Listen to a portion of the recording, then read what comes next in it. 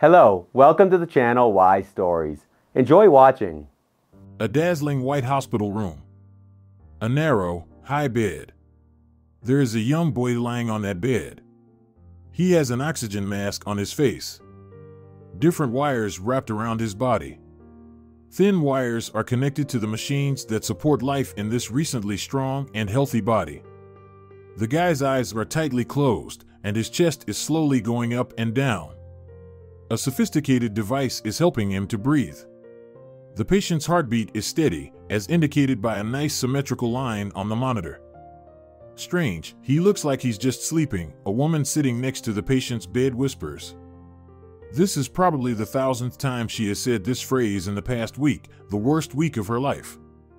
The young man who is lying on the bed with an oxygen mask on his face is her son, 20-year-old Alejandro. He has always been cheerful, kind, and smiling. Since he was a child, he had been surrounded by a crowd of friends. His friends are also in shock now. They still can't recover from what happened, and they want to come here, to the intensive care unit. But, of course, they are not allowed in. The chief doctor only allowed his close relatives to visit him. Laura was a young woman who had just turned 40. She gave birth to Alejandro when she was the same age as he is now. She was in her 3rd year of university. Her husband, Alejandro's father, was only a year older. Young, inexperienced, but in love and full of hope for a happy family life. Isaac is here too. Unlike his wife, he is mostly silent. His eyes. There's so much longing, pain, and despair in his eyes. During these days, Isaac had become drained, pale, skinny. Laura thought she looked no better than him. But who cares? Does it matter now?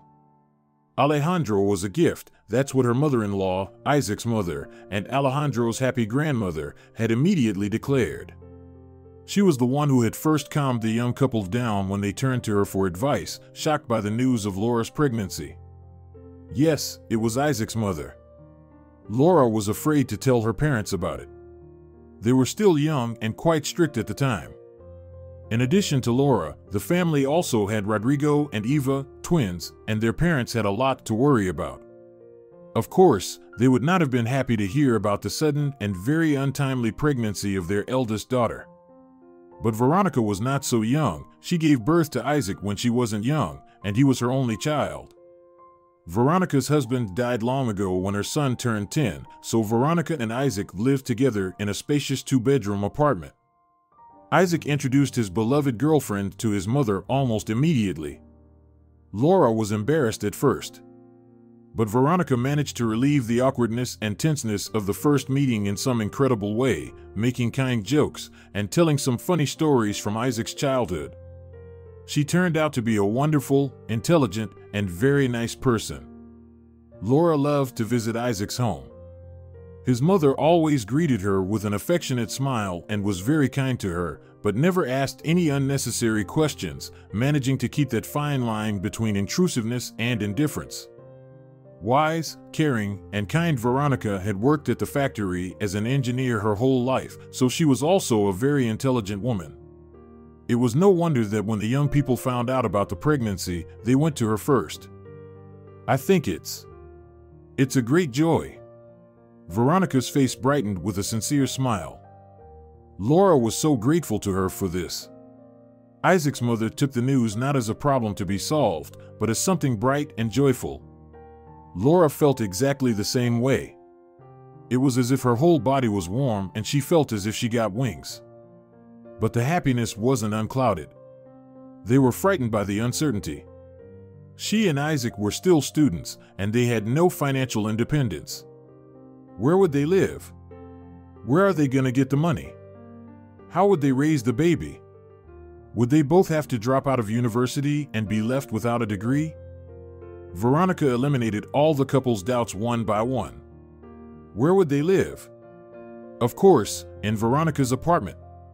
There are 3 spacious rooms, enough space for everyone, no need to pay rent, and the helping hands of the grandmother are always nearby, which will help a lot the 2 students. Students? Laura was surprised. But how are we going to be able to study now? Like everyone else, you are not the first student with a baby, and you are not the last, Veronica smiled. I'll transfer to a correspondence department, Isaac suddenly said, and then I'll find a job. Good idea, Veronica said. A diploma in the correspondence department is the same. Laura breathed a sigh of relief. She already loved this baby, who had decided to come into the world at such an unfortunate time, and she was afraid that she would have to terminate her pregnancy. If Veronica had not supported them, she would probably have had to do that, because she and Isaac were still too young, too vulnerable, too silly. When Laura decided to talk to her parents, she felt confident, and so did Isaac, because they had a clear plan. They figured everything out. Of course, Laura's mother and father were not happy. The girl had to listen to a lot of reproaches for irresponsibility and carelessness, but in the end, they accepted their daughter's choice and, like Veronica, even rejoiced and felt proud that they would soon become grandparents, while still young and beautiful. Laura then looked at her younger brother and sister and could not hold back a smile. Rodrigo and Eva were only 8 years old, but they were about to have a nephew. It was funny. And then Alejandro was born, a healthy, robust baby, tinkling, with adorable dimples on his cheeks. Oh, what a beauty! The midwife smiled, putting the baby on the chest of the excited young mother. He's got dimples on his cheeks and bright, wide eyebrows. He will definitely be happy. Laura looked in amazement at the red face of the baby and could not understand how the nurse had noticed it all: the eyebrows, the dimples. And then the newborn opened his eyes and looked at his mother intently and seriously, staring at her face as if he were getting to know her. That was the moment when Laura felt like a real mother for the first time and loved Alejandro with all her heart.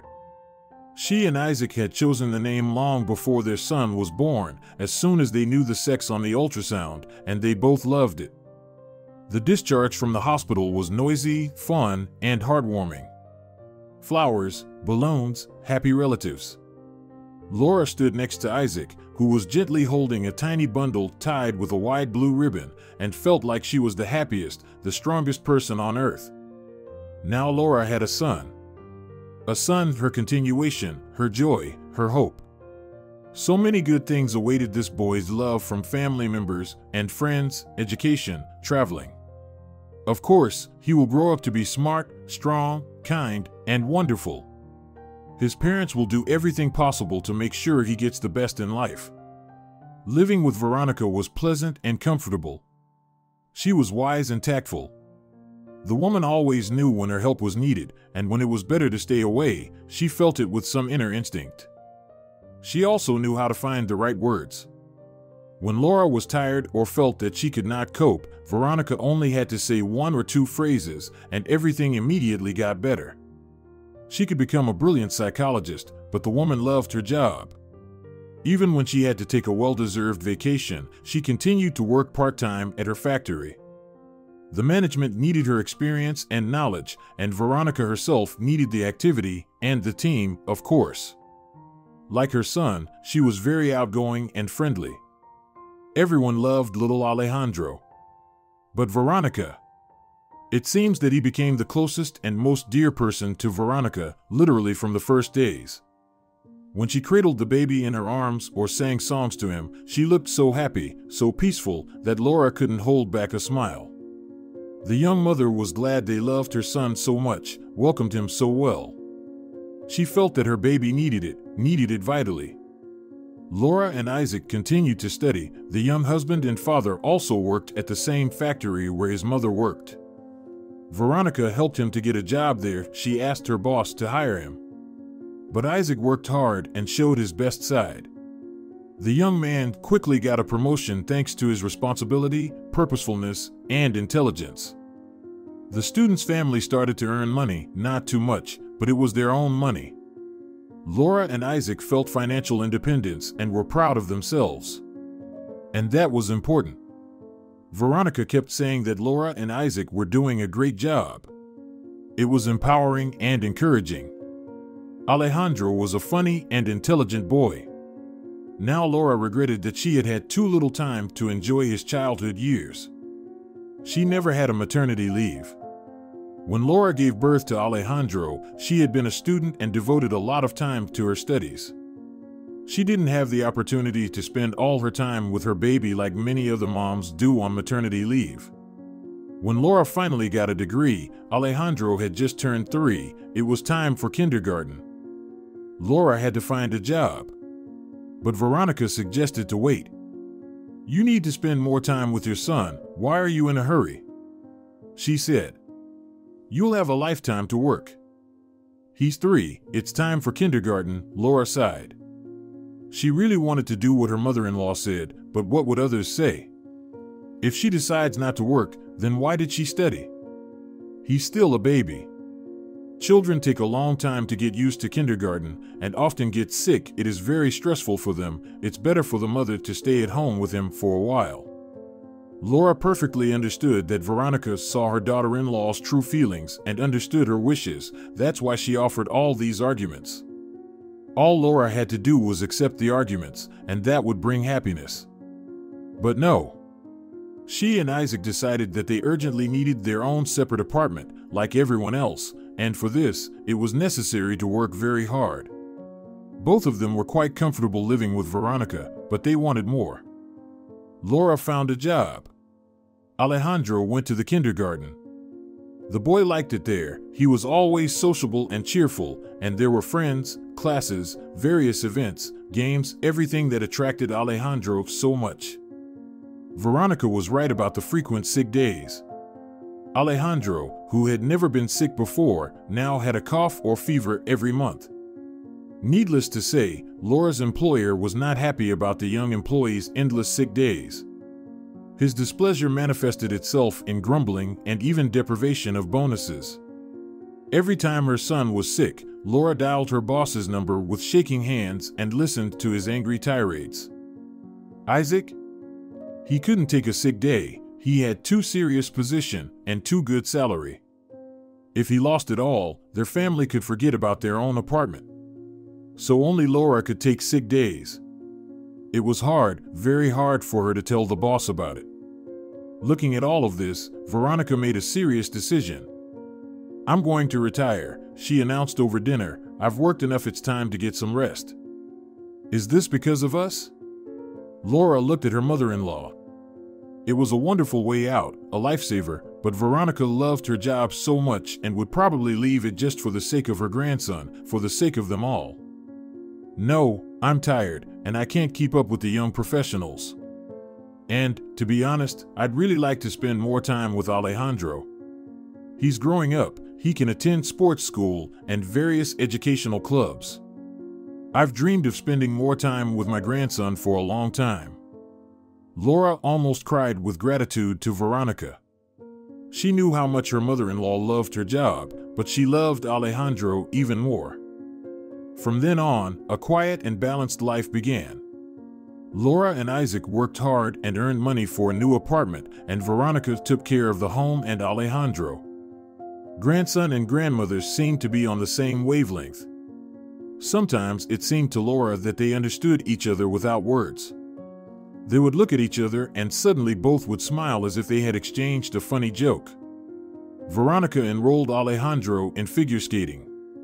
The ice helped the boy become more healthy, and the endless illnesses stopped. Laura and Isaac were happy about this fact. Soon the young couple fulfilled their longtime dream. They bought their own apartment. The apartment was in the same neighborhood. Both of them didn't want to move far away from the person who did so much for their family, especially for Alejandro. Veronica picked up her grandson from kindergarten and took him to various activities. She was attentive to Alejandro's hobbies. The boy had time to go to hockey, karate, drawing, and chess. And all of this before he went to school. Grandmother showed her grandson how big and diverse the world is and offered him a choice. Eventually, Alejandro decided to choose chess and swimming, and the boy was successful in both. Alejandro was intelligent, strong, and athletic. He was like that thanks to his grandmother. Laura's parents also loved Alejandro, and he loved them, but these relations were not as warm, deep, and sincere as the relations formed between the boy and Veronica. Laura's mother and father were still young, and naturally, they focused their attention on Rodrigo and Eva. The teenagers, unlike the obedient Laura, were giving their mother and father a hard time. Veronica, on the other hand, was completely focused on Alejandro, and Laura was happy about that. Alejandro was growing up and pleasing the relatives. He was charming, smart, an excellent student, winner of numerous Olympiads in physics and mathematics. Either constant Veronica's lessons gave such a result, or the genes of his grandmother engineer were manifested, or all together. It doesn't matter. The main thing is that Alejandro was an excellent boy. He studied a lot, but he also had time to play sports and have fun with his friends. He always had many friends. Veronica gladly welcomed children's companies at home, always made tea for boys and girls, and talked with them. Alejandro's friends liked his grandmother. Laura listened to the stories of her friends and colleagues about their mothers-in-law and was shocked. Could it be possible? And she was glad that she was very lucky to have such a great mother-in-law. Laura could discuss any problem with Veronica. She always listened attentively to her daughter-in-law and always knew what to say to support her. That was priceless. And Veronica did so much for Alejandro. Laura couldn't express her gratitude in words. Isaac and Laura wanted to have another baby one day. Alejandro was about 10 years old at the time, and he asked for a brother or sister, but a brother would be better. His parents were still young, they both had good jobs, an apartment, a car, and a good income. Why not? But it didn't work out. Laura was diagnosed with some kind of women's health problem. She tried to get treatment and even traveled to the capital for a checkup, but nothing worked. She had to accept the fact that Alejandro would be their only child. Laura stroked her son's lifeless hand. It was warm, but Alejandro didn't feel anything at all. Would it be easier for her now if she and Isaac had another son or daughter? She didn't know. She doesn't have any other children anyway, and she never will. Alejandro will be gone soon, too. He's almost gone. When an accident happened, Laura had hoped desperately that everything would be all right. But it's been a week now that she's been painfully accepting the terrible truth. Alejandro was gone. But it was hard to believe it when he was lying there in front of her, breathing. Even if not by himself, but with the help of a machine, but still, his body was breathing. When Laura saw her son like that for the first time after the accident, after the surgery, she breathed a sigh of relief. Alejandro was just sleeping, there were no wounds on him, and his face was calm, peaceful. He would wake up, he would open his eyes, look at his parents, and smile his wide smile, showing the dimples on his cheeks that the midwife had noticed in the first minutes of his life. But the doctor's words took away their hope. That accident was not Alejandro's fault. Late at night, he went to pick up his friends from a nightclub. The guys had some trouble there, either they had been robbed or something else. Anyway, they had no money for a cab. Alejandro was preparing for another exam, and he was glad to have an opportunity to distract himself a little from textbooks, to get some rest. Laura let her son go with a calm heart. She was watching her favorite show on her tablet, but Isaac was already asleep. He had to be at work early in the morning. The roads were almost empty at night. Laura knew for sure that nothing was going to happen. There was nothing to worry about. Alejandro still didn't fully realize that he was a happy car owner. The young man had been going to his dream for a long time. The guy studied at the university and worked part-time, got a job as a bartender at the local bar. He worked in the evening. After his studies, he needed money for his own car. By the way, it seems that in this bar Alejandro met that girl, or maybe not there, maybe at the university. There's no way to find out now. He hadn't told his parents about her, but Veronica might have known something. Alejandro always told her his deepest secrets. Laura wasn't jealous, no. On the contrary, she liked that her son had someone so close to him. Alejandro obviously had a romance for some time, something serious. Laura could see it in some minor things, the phone calls at night, a special voice, an enigmatic smile that sometimes wandered across Alejandro's face. Laura didn't pressure her son. When the time came, he would tell her everything. There was no point in bothering the grown-up guy with unnecessary questions. Laura hoped that this girl was nice, kind, and loved Alejandro. She dreamed that her son would introduce them soon, and she was going to be as tactful and wise as Veronica had been years ago. But it never happened. Alejandro had dreamed of cars since childhood. When he was still a child, he often asked his grandmother or parents to take him to an amusement park. His favorite activity there was the racetrack. Attentive Veronica was the first to notice that her grandson was very skillful with his car, and then his parents saw it too. Alejandro's favorite toys have always been cars. When he grew up, the passion didn't go away. When he was 13, as soon as Alejandro's legs started to reach the pedals, he asked his father to teach him how to drive. And, of course, when he was 18, he got his driver's license.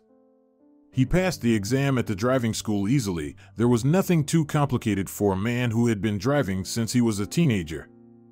Alejandro was happy to drive his father's car, but always dreamed of his own car. For the sake of it, he even got a job as a bartender. It was hard to combine study and work, but the boy was purposeful and independent since childhood. By the way, it was Veronica who instilled these qualities in him. Despite the fact that his grandmother was always around, Alejandro did not grow up a spoiled, lazy grandchild. He was able to do everything himself: cook something, wash the dishes, clean the apartment, and even fix the faucet. Veronica never did anything for her grandson. She taught him independence and gave him freedom. When Alejandro finally bought his own car, he was overjoyed. He felt like a winner. His parents and grandmother were genuinely happy for the guy, and of course, proud of such a purposeful son and grandson. The car was old, but still fairly good, and Alejandro liked it a lot. He improved it a little. He put a powerful stereo, tinted the rear windows, painted something, changed something. Alejandro still couldn't believe that this nice car was his property. He enjoyed every opportunity to ride his iron horse. So it happened that evening. His friends asked him to pick them up. Alejandro could not and did not want to refuse. "I'll be back in about an hour," he told Laura, heading for the front door. She smiled at her son and told him to be careful. No, she didn't have any premonitions. It was just that Laura always said that phrase to Alejandro whenever he left the house. The woman didn't realize at the time that it was their last conversation. The next time she would see her son asleep and wrapped in wires. A phone rang about an hour after Alejandro had left. Laura thought that it was her son, who had probably decided to go somewhere with his friends, so he was calling to inform his mother so that she wouldn't worry. Indeed, Alejandro's number appeared on the phone screen, but the voice in the receiver was strange and unfamiliar, and it was a female voice. Probably it was a doctor, who arrived at the scene of the accident. She said that there had been a crash at the intersection and that Alejandro was unconscious and was being taken to the hospital. Laura didn't remember the next events very well. She screamed, which woke Isaac up. They went to the hospital together. While they got there, while they found information about their son, Alejandro was lying on the operating table. His friends were waiting in the hallway for the outcome of the surgery. They were in the car, too, but they were completely unharmed. It happens. The guys looked guilty, pale, shocked. One of them couldn't hold back his tears at all. They're the ones who told Laura and Isaac what happened. Alejandro's car had been hit at full speed by an SUV at an intersection while the light was red. The driver was a drunk guy who was coming home from a nightclub. He could barely speak and didn't even seem to realize what he had done. The back of the car was completely crushed. One of the guys was saved by the fact that by some miracle he fell out of the car during the hit. He had abrasions on his palms, and his jeans on his knees were torn, but he was okay. The other passenger wasn't hurt either. And here's Alejandro. No visible injuries on him, but he was unconscious.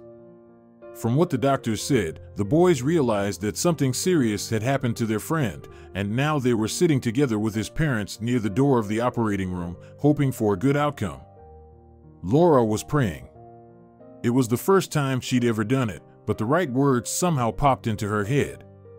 She asked the Almighty to keep her child alive, and basically, this wish was fulfilled because Alejandro survived, but he is alive. His condition is severe but stable, the tired doctor explained, coming out of the operating room. But we need to talk in my office. And there, behind a closed door, the doctor told the confused parents the truth. Alejandro has a fracture of the skull base. The trauma is severe. If the boy survives, which is very unlikely, he will be disabled. Laura burst into tears right there in the office. Isaac held her tightly in his arms, but he was close to a breakdown himself. The woman felt it. There's always a chance for a miracle in life, the stern doctor said suddenly. I have a lot of experience. I've seen a lot of things in my life. The boy is not doing well, but we'll do everything we can. Just don't lose hope. The inconsolable parents went home. Just a few hours ago, their life was happy and serene. 1 second, and the world turned upside down, became suddenly gray, depressing, and hopeless. Before that, Laura had dreamed that her son would graduate, become a successful rich engineer, and get married, but now she only hoped that he would come to his senses and at least remember his parents. Veronica called early in the morning. Laura stared at the phone screen and hesitated to pick up. How could she tell her mother-in-law what had happened tonight? The truth could be very harmful to the health of an elderly person. Alejandro was her whole world, her light in the window, her joy and happiness. How could she tell Veronica that even if he survives, he will never be the same again? Isaac answered. Laura couldn't hear what he was saying to his mother. It was too much for her to hear. The woman went to his room and lay in her son's bed, hugging the pillow that kept his smell, and prayed again. Mom felt that something was wrong. Isaac entered Alejandro's room and sat on the edge of the bed next to his wife. She had a dream about Alejandro this morning, saying he was in trouble. I can't believe it. Yes, it was strange, but Laura had no energy left to feel any emotion about it. The days of waiting dragged on. Alejandro underwent several more brain surgeries, and his condition didn't get worse, but it didn't get better either. Laura and Isaac flinched at every phone call, both of them thinking it was from the hospital. No matter what the news was. Alejandro seemed to be alive, but not fully. At any minute he could either wake up or... That's why his parents were so worried when the phone rang. Every day they went to see their son. The doctor advised them to talk to him, to hold his hand. The doctor ordered that the parents be allowed to see Alejandro in the intensive care unit. Sometimes it helps, he told Laura and Isaac, the presence of loved ones helps them come back. Also, people who come out of comas often say they remember what was going on around them. Unlike many of my colleagues, I think it's important to be around the patient during such a critical period. Laura and Isaac were there. Veronica wanted to come too, but Laura and Isaac talked her out of it. Both of them didn't want Veronica to see her grandson in that condition. Her heart wouldn't be able to take it. They were young, but even they could barely cope. But Veronica was surprisingly strong. She was there for Isaac and Laura in a tough moment, reminding them to eat, cleaning their apartment, talking to them, and distracting them. Together with Laura, Veronica surfed the internet. The grandmother and mothers searched for information about injuries similar to Alejandro's. There was not much information that could encourage them, but still, they found something good. There were rare cases where people in similar situations recovered fully. There was still hope, and the women grasped at it with all their might. And then, about 2 months later, when everyone was already used to this reality, there was another shock. Cerebral edema. They managed to save him at night, but the consequences were catastrophic. Brain activity was completely gone. The heart was working perfectly well, and all the other vital organs were working, but it was all useless because the main controlling organ, the brain, was almost dead. Laura cried out when she heard the news. The doctor had called her early in the morning to inform her about the change in Alejandro's condition. At first, Isaac thought Alejandro was gone. He got scared and turned pale. Then, realizing that his son was alive, he decided to go to him immediately. Alejandro. His appearance hasn't changed. The same closed eyes, the same serene expression. He's just sleeping, he will surely wake up soon. But now the doctor didn't believe there was the slightest chance of a happy outcome, didn't talk about a miracle anymore, and didn't recommend talking to the patient. His brain is dead. It's irreversible. You have to sign the papers to disconnect your son from life support machines. No, Laura said firmly as she looked at the doctor, I will never let you do that. Isaac supported her then. It was hard to believe it was over when Alejandro was lying in a hospital bed breathing, warm and alive. The doctor sighed sadly, shook his head, and covered his face with his hands. It was obvious that it wasn't easy for him either. We'll talk later, the man in the hospital uniform finally said. You need to get used to the idea and accept the information. You will understand everything. I recommend seeing a psychotherapist.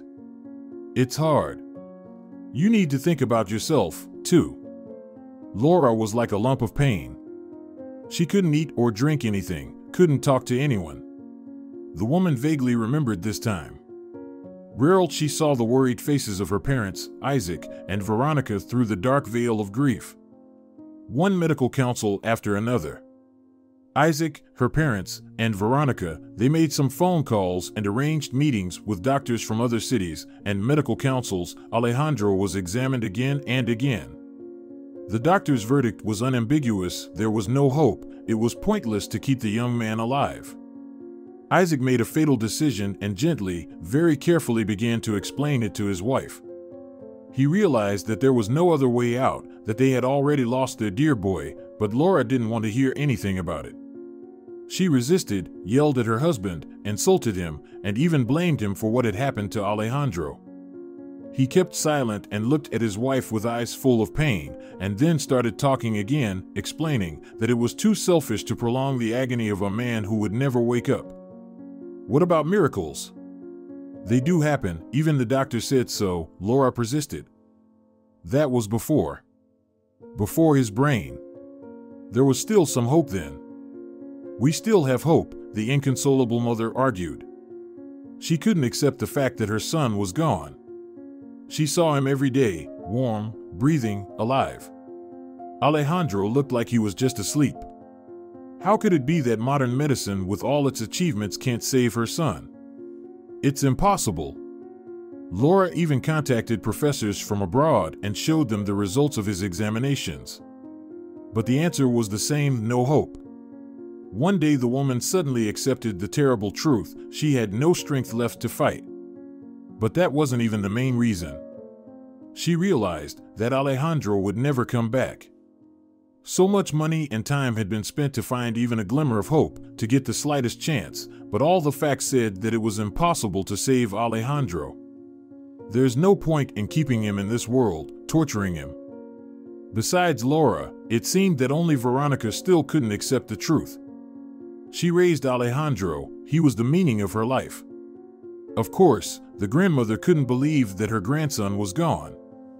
In spite of everything, Veronica hoped, prayed, searched the internet, and looked for doctors and healers who would not refuse to treat such a difficult patient. A woman who was absolutely not superstitious before and not religious suddenly began to go to the local church regularly. She even went to fortune tellers. One of them gave Veronica hope. Of course, it was just a lie. She told Veronica that she saw great-grandchildren in her future, and since Alejandro was her only grandson, there was no one else to give her great-grandchildren.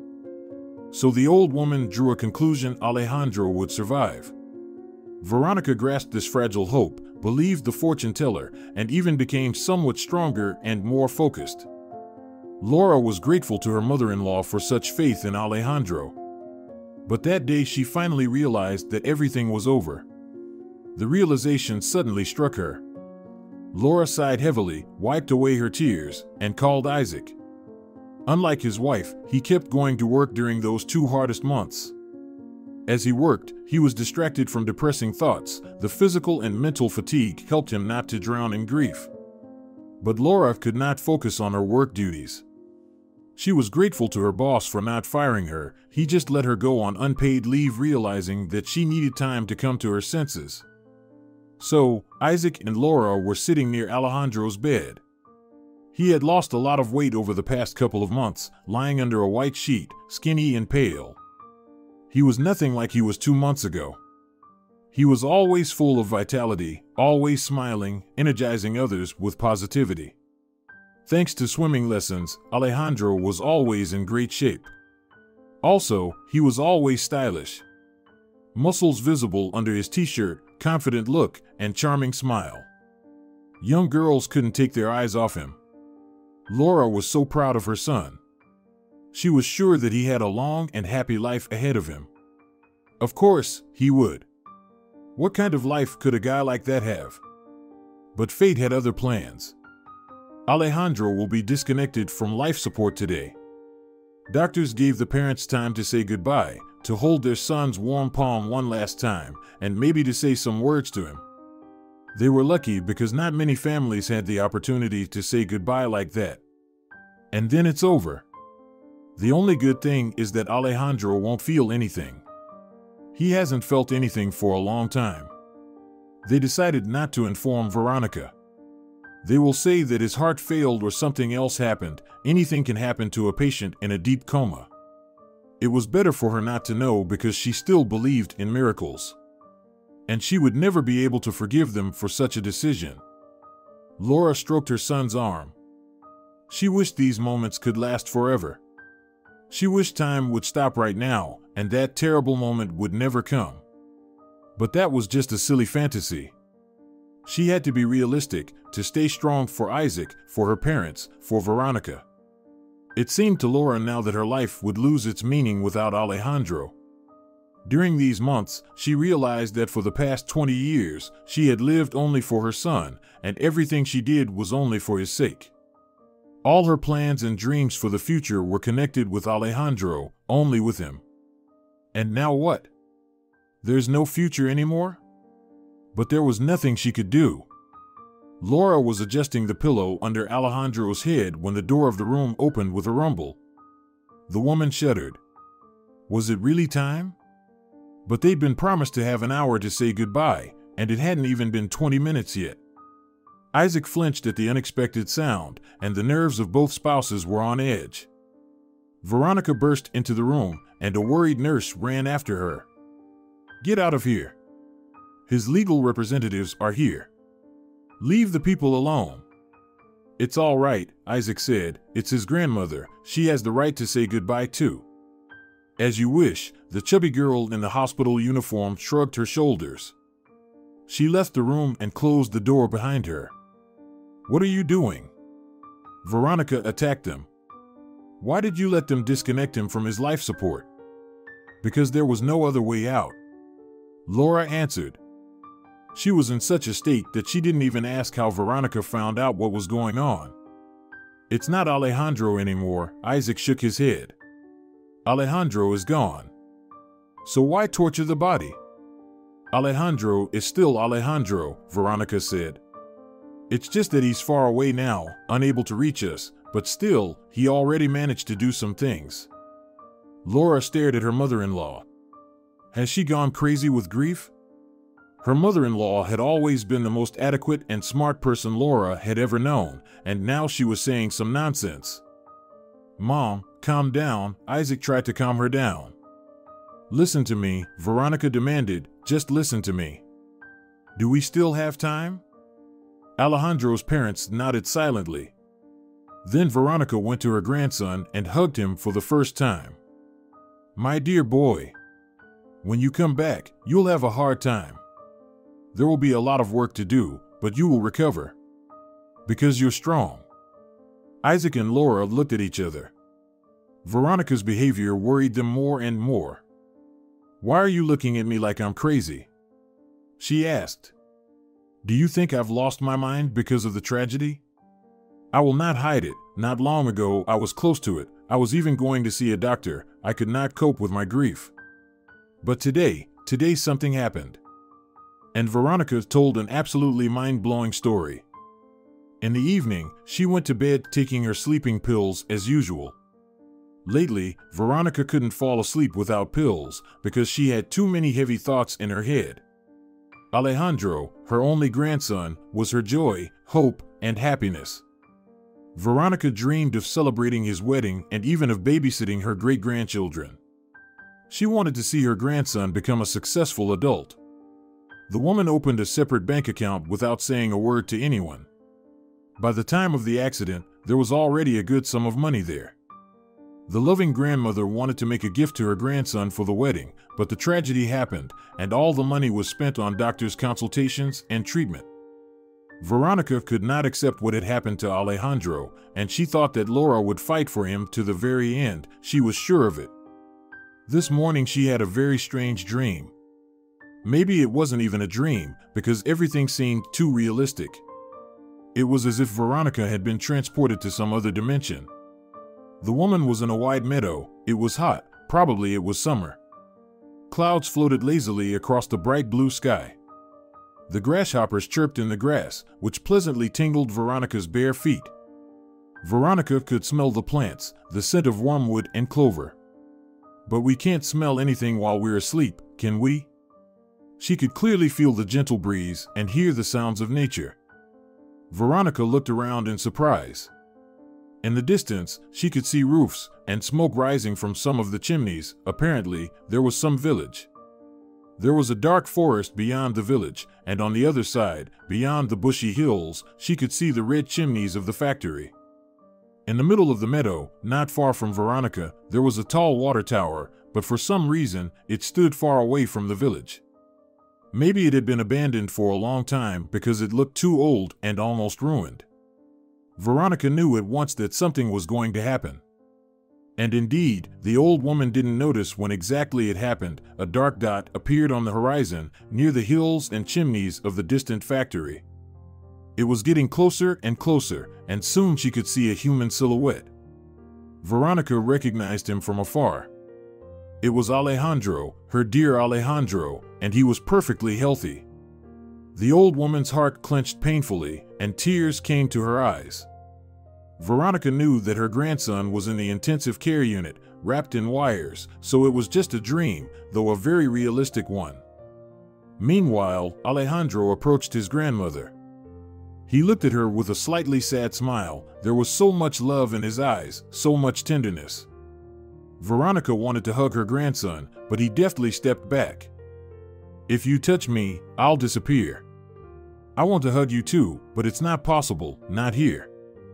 Alejandro, honey, how are you?" The words came out of Veronica's mouth along with the sobs. She wanted to pull herself together, to talk to Alejandro calmly, but nothing worked. How could this have happened? The old woman wailed. Why? The grandson looked at her with compassion and love, waiting for his grandmother to calm down a little. He obviously needed to tell her something important. Veronica sensed it. "Are you in pain?" Veronica finally asked one of the many questions that tormented her. Alejandro shook his head negatively. "Will you come back?" That's what bothered Veronica the most. "I don't know," he shrugged. "I'm trying, looking for a way out." He was so handsome. The July sun tinted his skin a nice bronze color, and the sun bleached his hair a little. "We're waiting for you and we love you. Come back soon, please." "I'm trying." "Alejandro, is there something you want to tell me?" "Yes, I'm so happy I managed to get through to you. I tried to talk to my mom and dad too. I didn't want to worry you at first, but there was a blank wall between us. And it was surprisingly easy to reach you. But we don't have much time." "I got it. We don't have much time.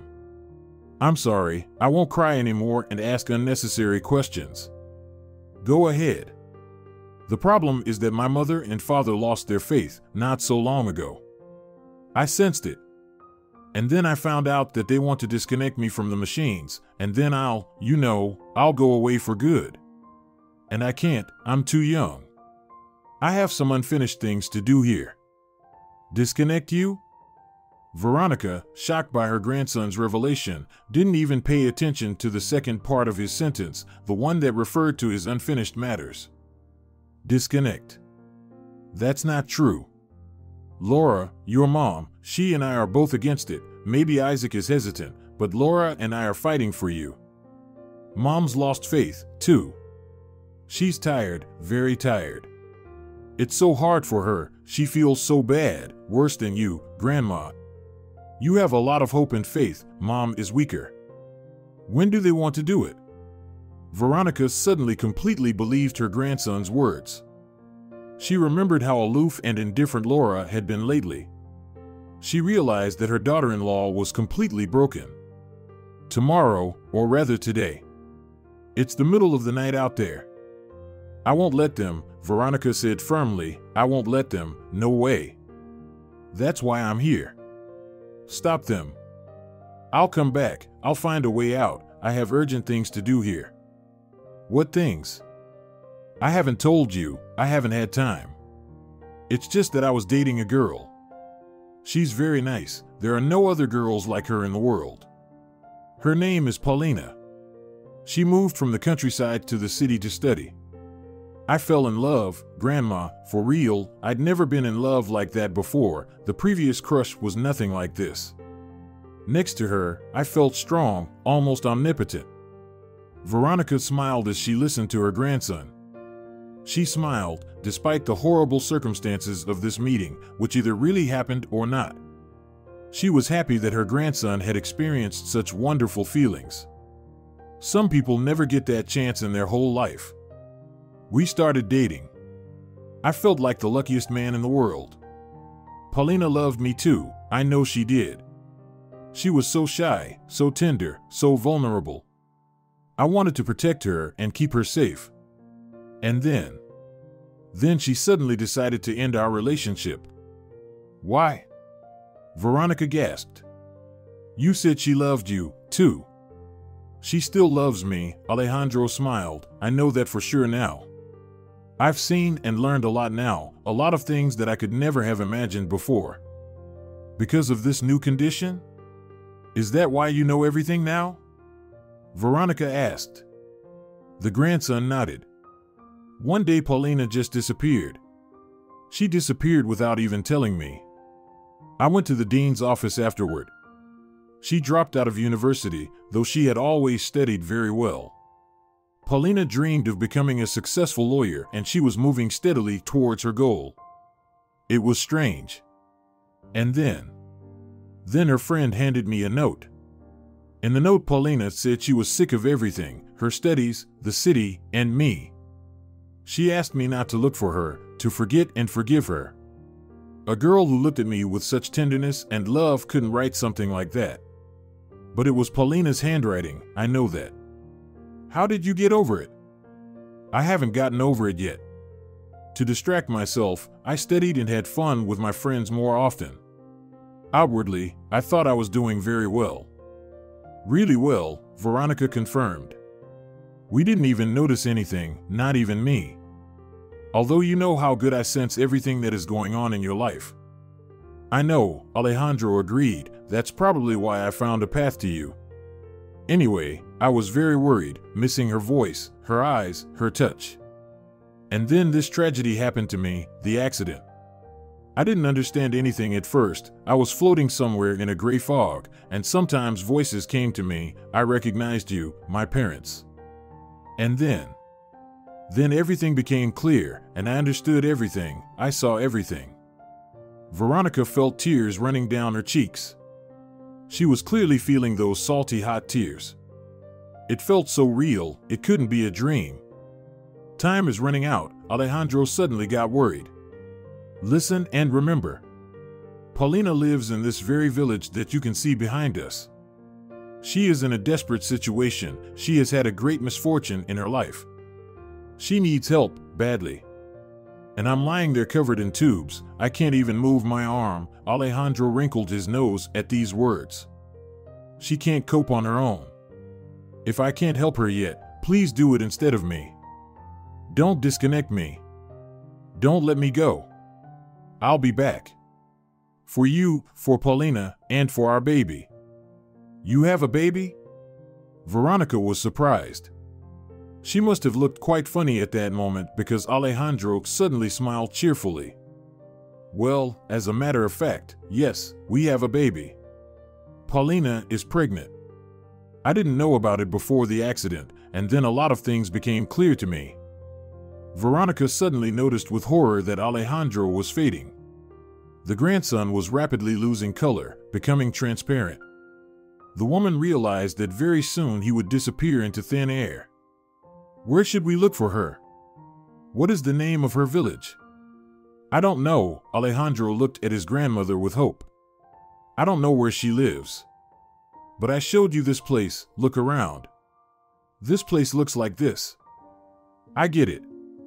I'll do my best, Veronica promised Alejandro. She really hoped her grandson heard her words before he disappeared. Laura, Isaac, Veronica. Veronica finished her strange story, and Laura and Isaac stared at her dumbfounded. Mom, Isaac began, but you know it was just a dream, right? You're stressed out, and your brain is looking for ways to make the truth not so scary. It wasn't just a dream, Veronica said. I really saw Alejandro somewhere, in some dimension, probably between two worlds. Laura silently searched for something on her phone, frantically pressing buttons and scrolling through some photos. What are you doing? Veronica looked at the screen of Laura's smartphone. I'm looking at the pictures of different factories in our region, she answered. Can you see the same chimneys that you saw near that village? Both women were now staring intently at the screen. Isaac looked at them almost with fear. Had both of them gone mad from the overwhelming grief they were experiencing? I found it, Veronica said confidently, pointing her finger at one of the pictures. It's the same factory, the same chimneys, I'm sure. It's a brick factory 100 kilometers away. Laura was already reading the information about the factory. Isaac realized that he would go to the chief doctor's office now and ask to postpone the disconnection. It was not normal, but looking at his mother and wife, the man suddenly felt hopeful, felt that they should give their son a chance. Isaac's car was driving down the highway. The sun shone brightly from the sky, there were blossoming fields on both sides of the deserted road, and occasionally dark lines of plantations and groves glimmered on the horizon. The chief doctor was very surprised, but he didn't try to dissuade the relatives.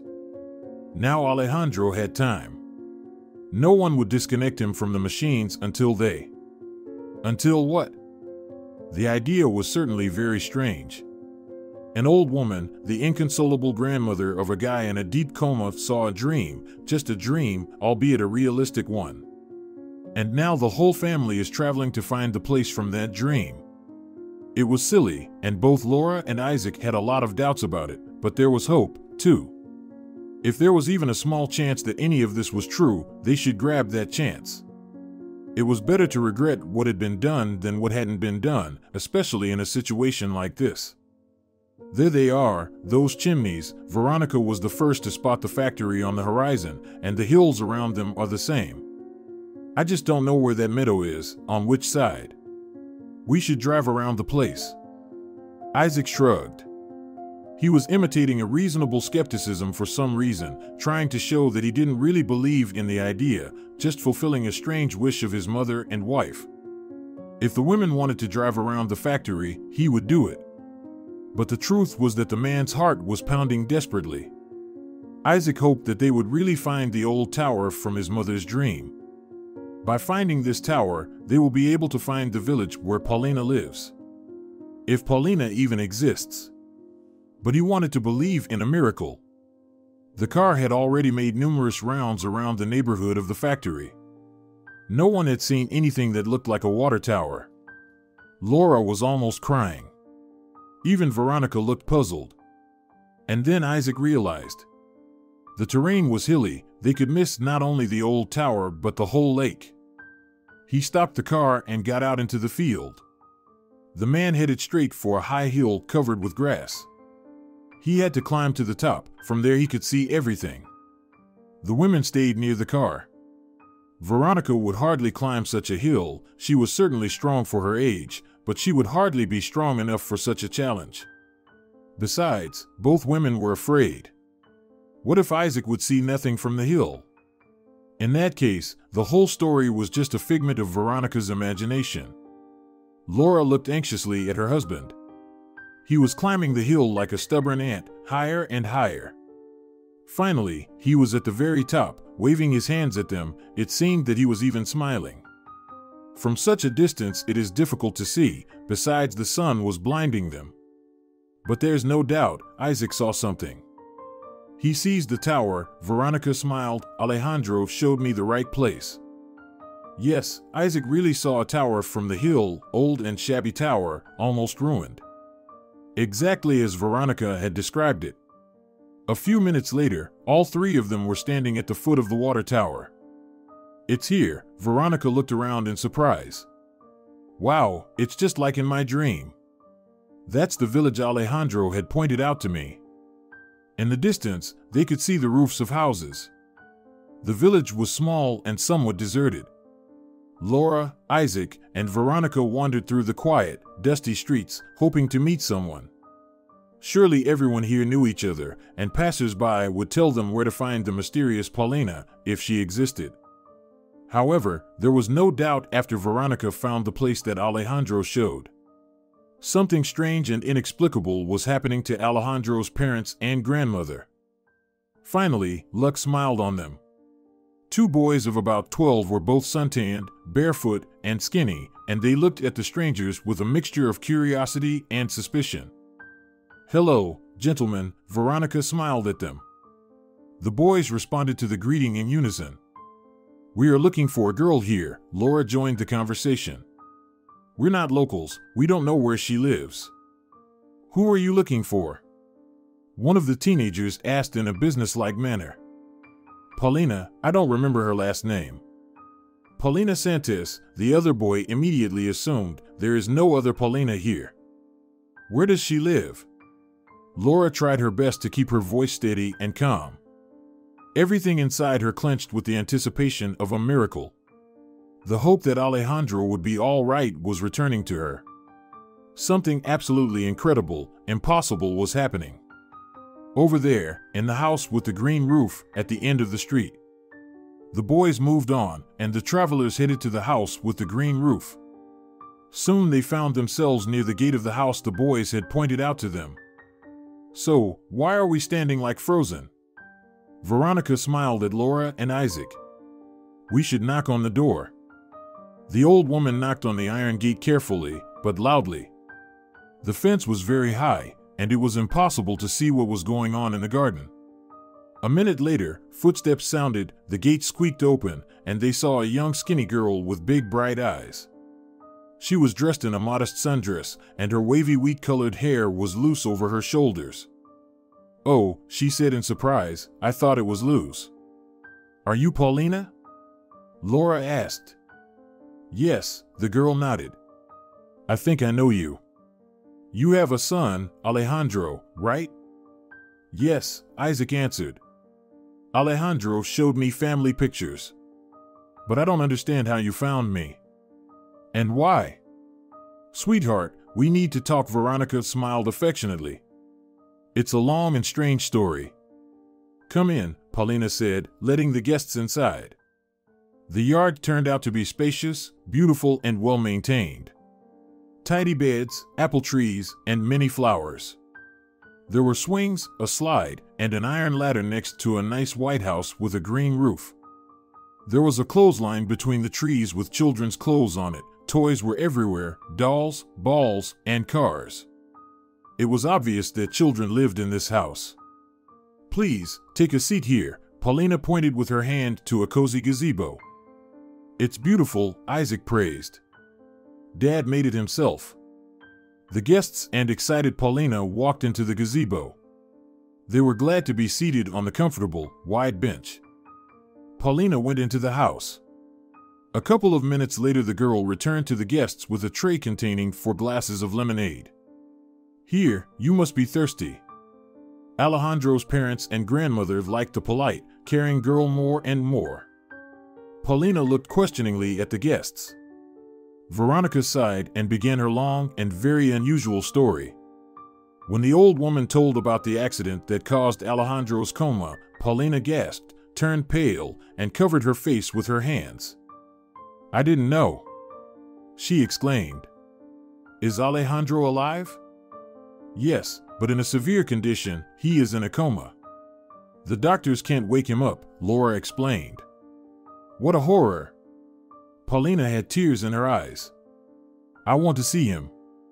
He'll be fine, sweetheart. Veronica stroked Paulina's hand affectionately. Now I know it for sure. And you shouldn't be so nervous. It's not good for the baby. Paulina stared at her in surprise. How? How do you know? I didn't even tell Alejandro anything. First, I didn't have time, and then I didn't want to put such a burden on his shoulders. Nobody knows about it yet. How? Veronica smiled sadly and continued her detailed story in a calm, comforting voice. She talked about Alejandro's worsening condition, about the numerous examinations and consultations, about the doctor's suggestion to disconnect Alejandro, and that his parents agreed to do that. And then it was time to tell about an amazing dream. Or not a dream. He showed me this place, told me about you, and asked me not to disconnect him from life support because you need help. Alejandro said you were in a desperate situation. Is that true? It's true, Paulina nodded. She looked at Veronica with wide-open eyes. The girl's eyes showed that she believed the story but didn't understand how it was possible. The story was really strange, but it was impossible not to believe it. Tell me, what happened to you? Laura took Paulina's fragile palm in her hand. We're not strangers now, and we'll help you, whatever it is. My story is not a happy one, she sighed. I don't like to complain about life, but I'll tell you everything. Paulina grew up in a happy, but poor family with many children. Her parents worked in the nearest district center. Her mother worked as a history teacher and her father was a foreman at the local brick factory, the one with the red chimneys rising over the hills. Paulina was the eldest daughter. For a long time, she was the only child in the family, and when she turned 10, her parents gave her the gift she wanted, a sister. A year later, Santos gave birth to twins, a boy and a girl. Paulina was happy to babysit the little ones. She liked to watch them grow up, become independent, and show their personality. Paulina was always a good student. She had a dream to become a lawyer and protect people who have no money for a good lawyer. The girl chose her profession when she was in the 6th grade and gradually moved towards her goal. No one was surprised when a talented girl was accepted to a good university after high school. Paulina was over the moon when she saw her name on the list of accepted students. A whole new life was beginning for her. The girl from the village was provided with a dormitory. Paulina quickly found a common language with her roommates. The girl missed her parents, sisters, and brother, but soon the vivid, intense student life completely absorbed her. And then, in the 3rd year, Paulina met Alejandro. They met at the lecture. A famous writer from England had come to the university. 10 or 15 people from each faculty were selected for this meeting, only the best students. Paulina and Alejandro were among the chosen ones. They were sitting next to each other, and their shoulders sometimes accidentally happened to touch each other. Paulina immediately liked the handsome, smiling guy. She secretly admired his face. And whenever he accidentally touched her arm, her heart began to race. Paulina didn't think she could expect attention from this handsome guy. He was too charismatic, too stylish. Probably he already had a girlfriend, maybe even more than one. No, such a guy is not for her. And what was the girl's surprise when almost at the end of the lecture Alejandro suggested running away. It's boring here, isn't it? He whispered, looking at Paulina. She didn't even understand the meaning of his words right away. The fact that this handsome guy was looking at her, talking to her, seemed unbelievable. Alejandro repeated the question, and Paulina finally smiled and nodded affirmatively. I suggest we run away from here quietly, the boy smiled slyly. Will you join me? He shouldn't even have asked, of course, Paulina would join him. She would follow him even to the end of the world because she had never experienced such strong feelings from just being close to another person. That day, running away from the lecture, which promised to be interesting but turned out to be boring, they met. At first, they just learned each other's names, nothing more. The young people wandered around the city, admiring the fountains and monuments. Very soon the real cold fall would come, with continuous rain and clouds, but for now, it was September, and the summer was still in full swing.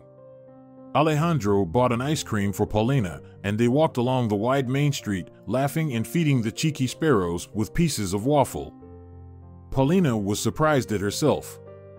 She had always been a modest, shy girl, especially when she interacted with guys, but now, for some reason, Paulina felt relaxed, natural, and calm next to Alejandro, as if they had known each other for 100 years. Alejandro also behaved like they knew each other for years. The evening came, and the young people still didn't want to part. "I feel so good with you," Alejandro suddenly confessed. They were sitting on a bench in the park right in front of the tall monument. Paulina's heart pounded with joy. She felt that this guy liked her, otherwise, why would he still be with her? But it was still nice to hear this confession. Then they kissed for a long time, right in front of the others. For the first time in her life, Paulina didn't care what people around her thought about her, as long as he was by her side. They started dating. Paulina thought it was a strange time. The more the girl got to know Alejandro, the better she understood that she was not suitable for him. A modest country girl from a large family. And he is a golden boy, the son of successful wealthy parents, and the best student. He was popular, smart, handsome, and funny. He has so many opportunities, and so many plans for his future. Of course, he needs another girl, the daughter of rich parents, a real beauty. Paulina thought that she was not suitable for Alejandro, and everyone around her confirmed it. "Great job, you've got a great guy." The girls from the dormitory sincerely praised her. "If you get pregnant, it's a success, your future will be fantastic. He already has a car, his parents will probably buy him a good apartment, and you'll live like a queen. So, don't be stupid, and don't hesitate. Do everything possible to guarantee a good future for yourself." So that's how their relationship looked from the outside. When Paulina was with Alejandro, she felt happy and calm, but when he left, there were heavy thoughts that they were not even a couple.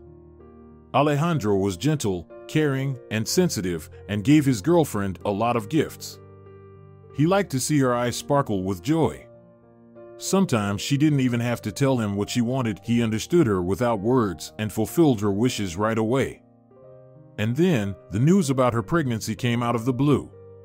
The girl cried for a long time. She wanted this baby. It's her and Alejandro's baby, their continuation. But, on the other hand, Paulina understood perfectly well what it all looked like. So the girls from the dormitory were right. Paulina is an ordinary country girl who got a rich city boy, and now she tries to tie him to herself using a baby. Alejandro was just a ticket to a better life for her, a way out of the village. "I know, it's silly," Paulina looked at the silent listeners, "but that's why I didn't tell Alejandro about the pregnancy. I was going to, but I didn't dare. I was afraid he'd think the same thing as my roommates in the dormitory. I mean, that's what it looked like, right? You'd think that too, think I was a selfish, greedy girl from the village who got pregnant to force a rich guy to marry her." Laura shook her head negatively. Isaac sighed heavily and rubbed his temples. Veronica answered for everyone. "No, honey, you shouldn't draw such conclusions. Things are different in our family. Alejandro is smart and understanding, and he's also very independent. We've always trusted his choices. Your worries are understandable, but they're empty in this case. Just trust me." "I'm so stupid," Paulina said. "Maybe if I hadn't run away, if I had told Alejandro everything, trusted him, nothing bad would have happened to him." "Why did you leave the city?" Laura asked. "Why did you come back to the village?" "A tragedy had happened in my life." Paulina was distressed by the sudden news of her pregnancy. She didn't understand herself. She could suddenly feel boundless happiness, and the next second she could feel anxiety and fear. Paulina wanted to share her secret with Alejandro, especially since he had the right to know. But she was stopped by fear and shame. Alejandro gave her no reason to doubt his feelings, and yet Paulina, like a hunted animal, was hiding it from him. Alejandro sensed changes in Paulina's mood. He asked questions and tried to find out the reason, but the girl kept silent, and this led to some problems between the lovers. Alejandro suffered, and Paulina understood it. She could have changed things back then, but she didn't. One night Paulina's phone rang, and the girl immediately tensed up. It was late, the number was unfamiliar, it was alarming. The premonition was correct, it was the police calling her. It turned out that the girl's parents got into a terrible accident on the highway and didn't survive. The terrible news shocked Paulina. She was hysterical, screaming, and couldn't believe it. The girl vaguely remembered that night her roommates, the dormitory janitor, and even the security guard tried to calm her down. Then Paulina pulled herself together because she had so many things to do, and she couldn't expect any help. Funeral and taking care of 3 children, all of this fell on her fragile shoulders. Not so long ago Paulina felt herself the happiest girl on earth, and then there was such a drastic change. I dropped out of university and went home. Studying was no longer possible. I had to raise children. I took custody of them, otherwise they would have been taken to an orphanage. I couldn't let that happen to they're my family. I wrote a note for Alejandro. There wasn't a single word of truth in it. I wrote that I didn't love him anymore and I was sick of studying, asked him to forgive me, and wished him happiness in his personal life. I'm so ashamed of it now. I can't even imagine what he thought of me and how painful it was for him at that moment. Why didn't you ask Alejandro for help? Veronica hugged Paulina, who had tears in her eyes at the memory of the recent tragedy. He loves you, he would gladly help you. For the same reason, my stupidity. Plus I was confused. I didn't want him to be immersed in all of this, and I didn't want Alejandro to feel like I was using him. After all, he had plans for a successful future, and I didn't want to take that away from him. Anyway, I decided that a girl with such problems wasn't the right girl for him. So I came back home. Paulina took custody of the little ones, and now all these months she was getting used to the role of the head of a large family. While she was busy with the funeral, adoption, and other matters, she missed the term when it was still possible to terminate the pregnancy. Well, to be honest, it didn't happen by accident. Paulina could not get rid of the baby, even though it would have been the right decision.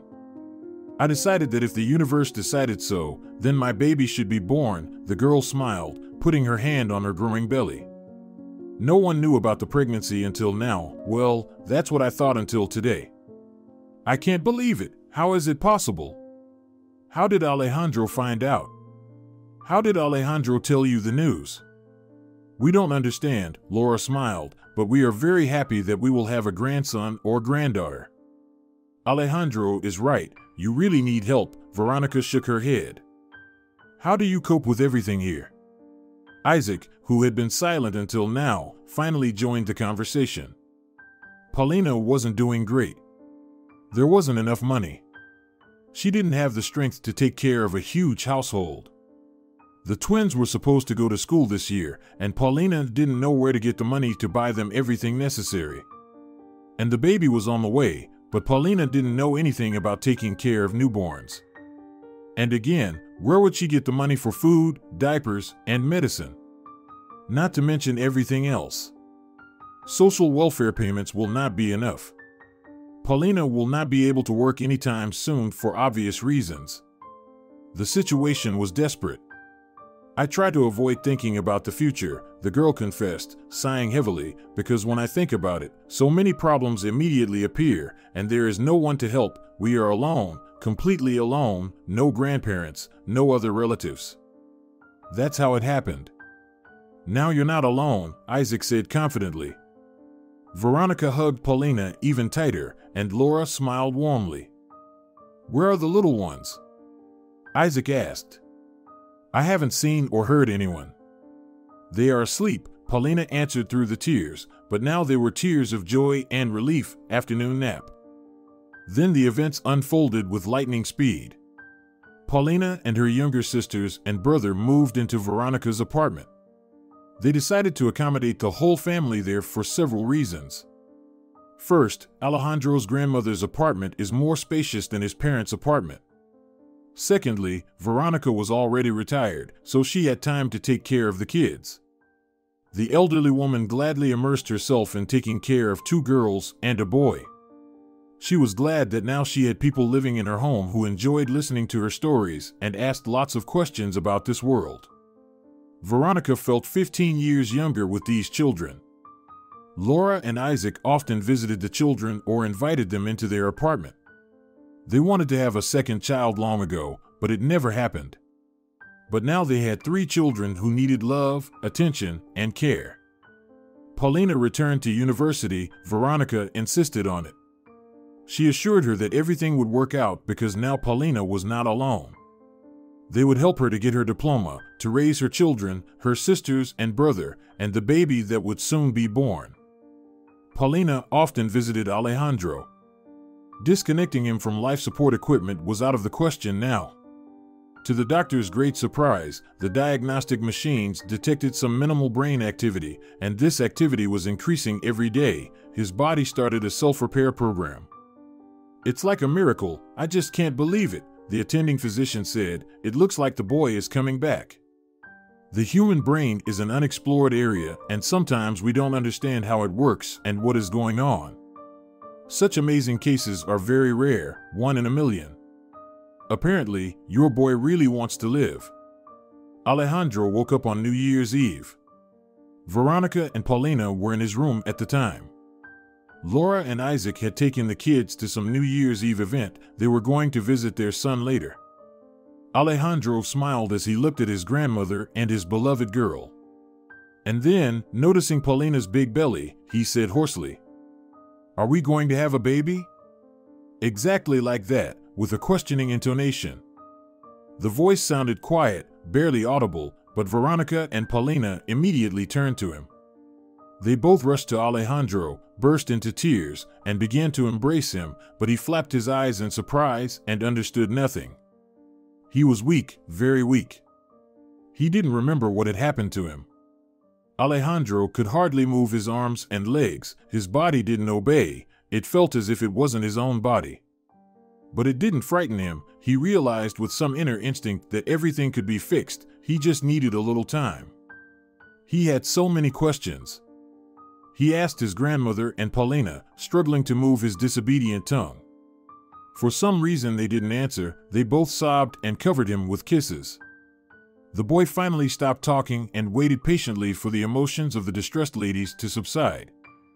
Later, the doctors asked Veronica and Paulina to leave the room. They examined Alejandro for a long time, connected some wires to his head, took tests, and he was recovering rapidly.